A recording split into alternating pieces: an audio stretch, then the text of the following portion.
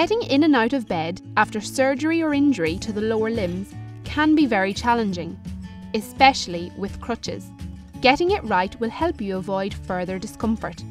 Set aside your crutches, but leave them within reach of the bed.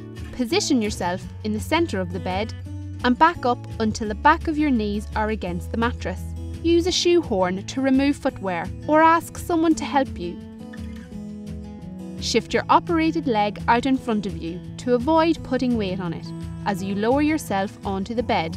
Using your arms, shift backwards and shuffle your body around until you're in the right position.